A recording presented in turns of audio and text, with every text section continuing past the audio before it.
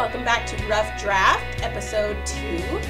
It's the show about writing where we're going to share everything we know about writing and everything that we plan on learning. And we'd also like to welcome back Shawn from Everybody Has a Story podcast. He is joining us once again, and we hope that he can continue to pop in every once in a while. Thank you for coming, Chris. You're welcome. As usual, I always love engaging with you because with your new book coming out, it's exciting, and I love it. And so just getting to know you better, I think, is awesome. So thanks for having me on the show. Thank you. Again. Okay, so episode 2 is going to be about overcoming fears of failure, which happens to everybody, no matter what you choose to do in life.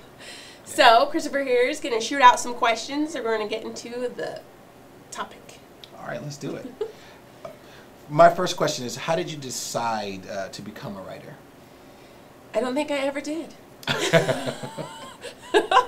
No, I mean, I was always a creative child. Like, I always wrote little stories, and I guess I was one of those kids that had their head in the clouds at all times. But as, like, career-wise, I never felt like writing was, like, a legitimate course of a career that I could take. So I went into business management. I have a bachelor's in business management. And then I come to find out that I have this talent. And I'm like, I should have developed this talent. I should have gone to school and developed this talent.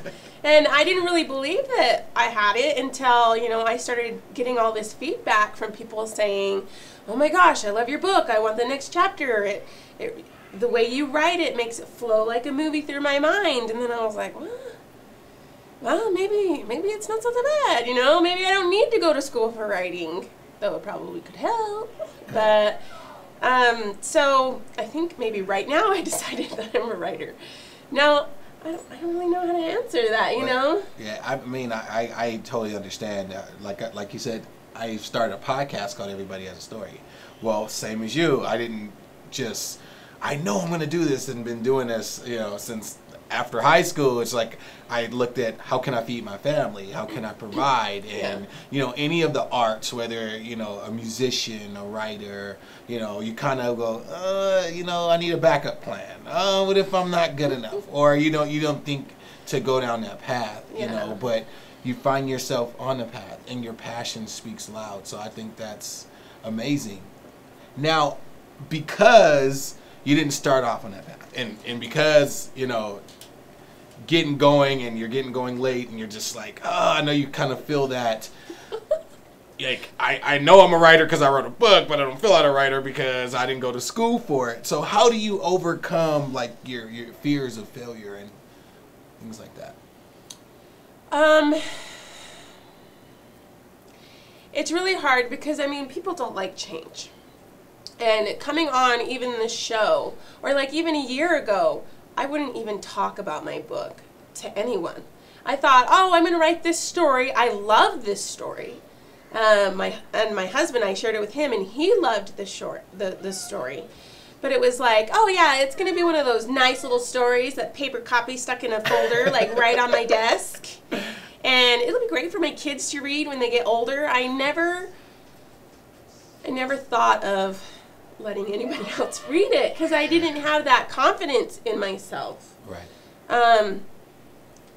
But I'm also not the type of person where I like to allow fear to control me. And so I'm like, well, why not try? If you don't try, are you going to hold that against yourself? And so as I've gone through it, there have been times when I've had serious panic attacks. And I'm like, okay, we're going to work through this. It's okay. It's not that big of a deal. Somebody's going to hate it. Just get to the point where you know that somebody's going to hate it. And be like, okay, because not everything is for everybody. Right. So I'm going to expect that some people love it. I'm going to expect that some people hate it. And you just have to be willing to continue to move on and to work through your feelings. Right. And so that's kind of what I've done. I've taken it day by day, step by step, and I've landed here. What happens after here? We'll let you know. It's real inspiring because there's a lot of people out there, like we mentioned, that don't follow their passions and may find themselves in the same situation as you or I. You know, okay, full circle. I came full circle, and whatever I tried didn't work out, didn't capture me, didn't hold me. Now I'm here, you know, and so it's real inspiring that you can overcome your fears and things like that. So for people that's like you, a mother raising a family, you know, 3 kids, how do you find time to write? How do you find time to put yourself in the role that you should have been in? Ooh, it's hard. Because when you sit down to write, it's like you've got to get into that creative mode. Right. And it's really hard when you're writing and all of a sudden it's like, Mom, I need this. Mom, I need that. Mom, I'm hungry. Mom. And I'm just like, I can't think. I can't process any thoughts. And that's, for me, it's like I have to get into that creative mode. And so I like to call it time out. Good. Time out. Mom's going to time out. And a lot of naps. Right. It's nap time. Nap what do time. you mean? Mandatory nap time. Go to bed. We just woke up. Go back to sleep. But like I said, this did take me 4 years to write. So, and it's like a 90,000 word paper. So, but during that time, I got a bachelor's degree. I had 2 children. I had a miscarriage. You know, my husband got a bachelor's degree, and like I said, the whole economy thing happened, and so it was any time that I could get just to sit down and to plink down my thoughts onto paper was what I did, and every second counts, I guess. But there was a point in time where I came to terms with, you know, this is actually really good, and I think it can go somewhere. That means I have to actually finish it and get to the end. Like, I've got to work on it. Like, I've got to really start developing as a writer and put myself more into this book. And do you find that, like, when you do find time to write and you're going through all these stressful things that you mentioned, economy, you know, miscarriage and different things like that, do you feel like your writing is kind of like therapy for that, and it kind of brings you back to it? Because some people could just not find the time and just, you know, I really like this book and push it to the side, but, you know. Yeah, no, it was. I think I mentioned that in the first episode, that it really was therapy for me to be able to just express my creative thoughts and feelings and pour my emotion into the characters and the story and the plot. It really did help me through everything that happened those 4 years. Thank goodness for it. I know. It's cheaper than actually paying for therapy.